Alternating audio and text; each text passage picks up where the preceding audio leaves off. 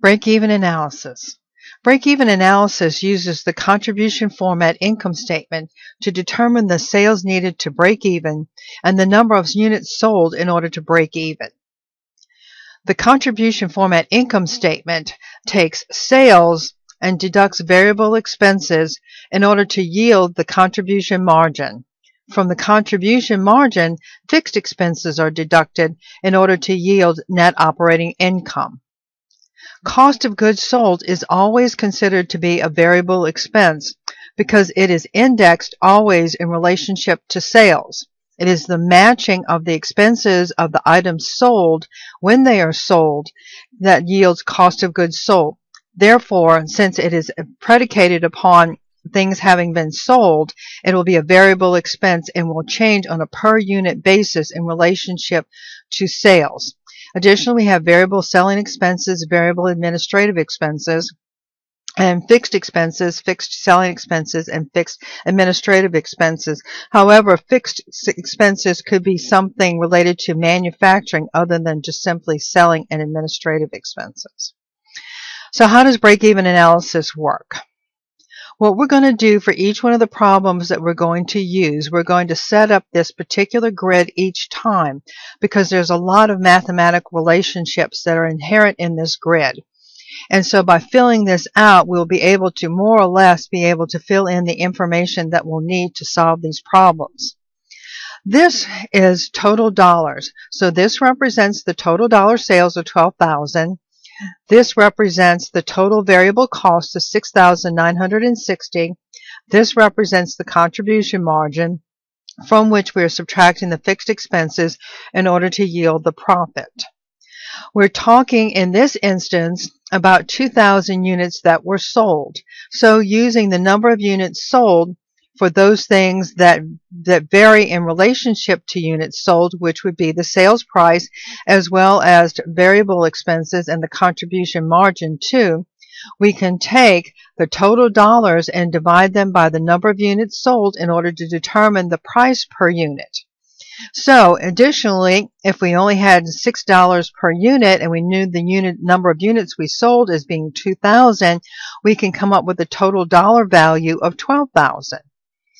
Additionally, we know how much the total variable costs were. So we know that that divided by 2,000 is going to give us $3.48. Additionally, we don't even really have to calculate the contribution margin because it's simply going to be on a per unit basis because it's simply going to be the variable expenses on a per unit basis subtracted from the per unit sales price. Or we could take the $5,040 and divide it by 2,000 in order to come up with the contribution margin per unit.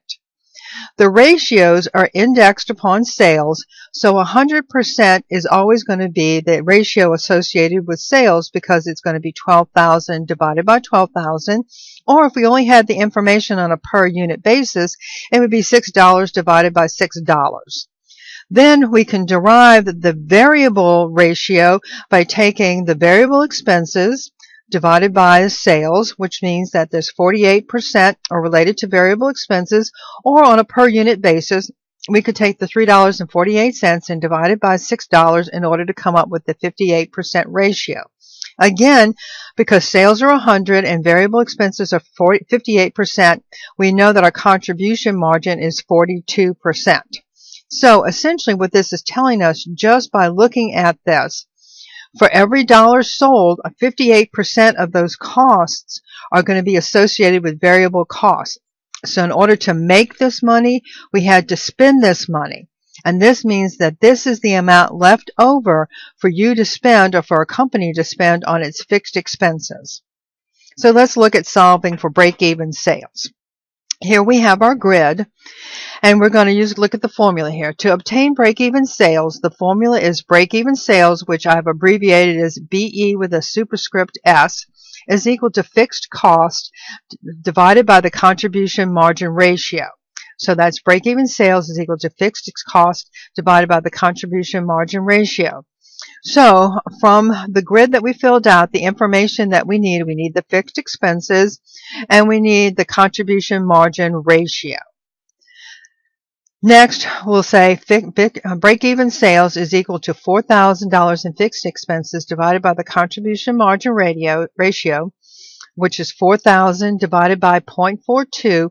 So when we're doing this division, we're going to change these percentages to 0.42 in order to calculate the math. Break-even sales will then be $9,524. So let's prove that we're going to break even, that we're going to cover our fixed expenses and have zero profit, meaning that we break even. We're able to stay in business one more month and hopefully increase our sales to get beyond break even. So let's look at this. Is like, the ground zero sort of scenario. But each company needs to do this because they need to know what they need to make in order to just stay in business. So our sales are $9,524. Now we need to be able to calculate what our variable expenses are. Well, we can take 58% since the variable expenses are supposed to be a stable 58% of this sale. So this is the money that we had to spend in order to make this money. So we'll take the $9,524, multiply it by 58%, and we'll come up with $5,524, which, when we subtract from the $9,524, our contribution margin is $4,000, which means that we were able to break even, stay in business for another month. Now we can look at this calculation on a per unit basis. So we'll need different information from our grid over here. So let's look at break-even quantities.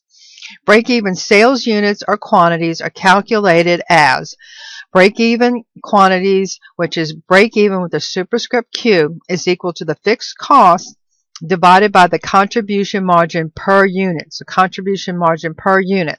So we have per unit information here. Our fixed expenses we have as total dollars here. And then this is going to be the contribution margin per unit. So break-even quantities is equal to $4,000 in fixed expenses divided by the contribution margin per unit, which is $2.52. So break-even quantities are going to be 1,587 units. So that's the number of units that we need to sell in order to break even. So let's multiply that out and prove that we're going to break even. So 1,587 times $6 as the sale price per unit is 9,524. So that gave us the same answer for break-even sales. So if you were to be given this amount of information here, we had this amount of information here, and you know what your break-even quantities are, all you have to do is multiply it by the sales price per unit to come up with your total dollar break-even sales. So on a per unit basis, we're going to take the 1,587 and we're going to multiply it by $3.48, which is our per unit variable costs, and that's going to yield 5,524, which when subtracted from the 9,524 is going to give us $4,000, which means that we're going to break even. So now let's recap and look at these formulas and look at a few memory tools in order to help us memorize these. So look at what's different between the two formulas. These look the same, except for this is sales and this is quantities. The fixed expenses are the same and is divided by the contribution margin ratio here, and this is divided by the contribution margin per unit here. So as an easy way to remember it, when we're talking about sales, we're talking about the ratio, so it'll be SR when you want to solve for sales. Again, quantities here, units here, so the easy way to remember this is when we're looking for quantities or sales units, we will be looking at the contribution margin per unit. So SR and QU will help you to remember these formulas.